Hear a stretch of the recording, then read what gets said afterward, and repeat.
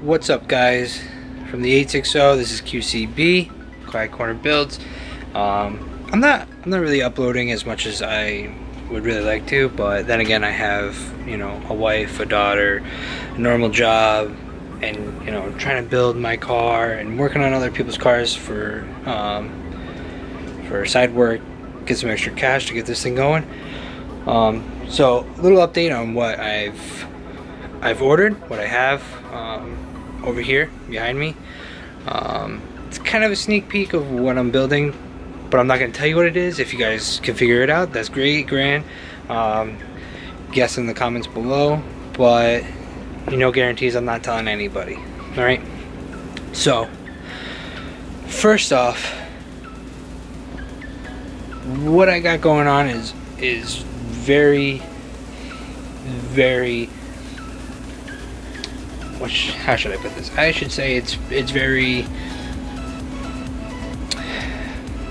I don't even know how to say it, but what I'm gonna say is it's gonna take a lot of money for what I want, and I'm about not even a quarter of the way there, and I'm trying to hit a deadline by May.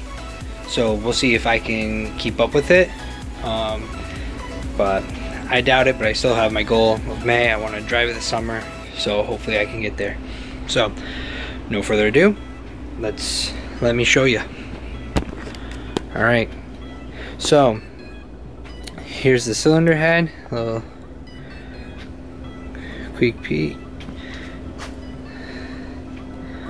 all the engine components labeled. I'm not going to show you anything specific like the head stamp or anything, because I want you to know what, figure it out on what it is. But right here I have a stage 5 4-pad competition clutch kit, unsprung. I have the ARP bolts for the flywheel. That's not here, it's actually in my car. I can't show you the flywheel or anything else because it'll be a dead giveaway. Here's the clutch ARP bolts. I have a lightweight VMS crank pulley, harmonic balancer. Not really harmonic balancer, but 2-row. Let's see. Under here, I have, pod pillar, sandwich plate, couple gauges, radiator hoses, dash AN, fastener pieces, water pump, a couple little oil cap, some dress up kits. I have dash 10 AN line over there for a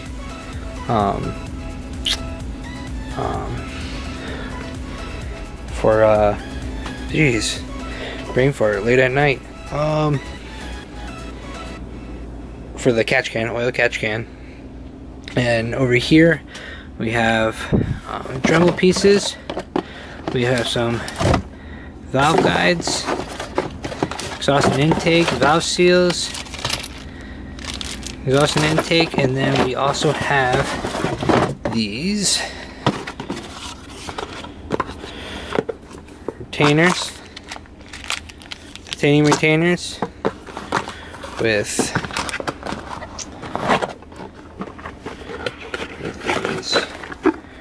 dual valve springs. This is definitely a high pressure spring setup. I am definitely going to need it, all of it. But that's actually for me to bring to the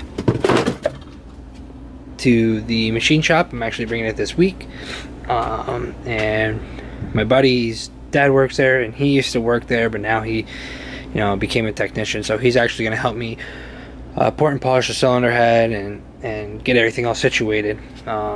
Here's random engine pieces, harness, old flywheel, pistons, rods, engine stand from when I brought it down here, and I actually have all my interior pieces here from my car. So I have like the back seats, the dashboard sitting there, the inner rear panels of the hatch, door panels, radiator, but I'm not going to use that radiator. So if anybody needs a radiator and close to the 860 area, let me know. So that's you mad cheap. I got headlights, and I'm actually keeping all the blower motor and stuff like that. No AC though, obviously. Spare rear hatch glass, if anybody needs one, hit me up. I don't need it. Bucket of random parts.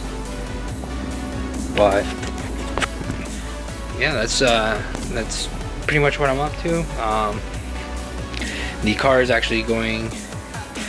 actually went to a buddy of mine's house, and he welded up the mount that I needed welded up in the tunnel and everything. And it hasn't made it out of his yard yet to go to my cousin's to get painted, bodyworks, so such and such. But I'm hoping to pressure my cousin in the next couple weeks because his race car is actually in there right now. He does, you know, NASCAR type shit. And he's got to get his car out of there, put it in the trailer, so my car can go in his garage and we can start on the bodywork. So I'm going to try to put some pressure on him to try to get it done. And then I'm going to show you you guys, everything that I'm doing, you know, when I'm going to Bondo and shave and the whole engine bay. It's going to look nice. And then do all the body work, sand it, paint it, so on and such.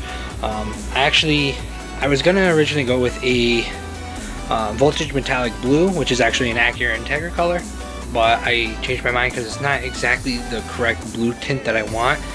And I'm not 100% sure on the blue tint that I've chose otherwise, but I chose Bayside Blue, which is only from an R34 GTR. So we'll see how it comes out. It should look good regardless. Blue always looks good. It doesn't matter where you put it on. But yeah, I'm gonna get that going. I'll bring you guys along. Make sure. Just make sure that you comment what you want to see, comment what you don't want to see. You know, critique. It's alright. I know I'm not gonna get butthurt over it or anything. No hard feelings. Let me know what I can do to make it better for you guys. And I really have to do, you know, a shout out. You know, they don't tell me to do this or anything, but definitely a shout out to like Zosh and you know, Boosted Boys, Adam LZ. It's really actually inspiring me to do this for you guys, and hopefully show my love for cars. So I'm gonna bring you along this trip, and hopefully along the road I can show you some other builds of, you know, friends of mine and so on and so forth. Alright, so stick with me and I'll be back.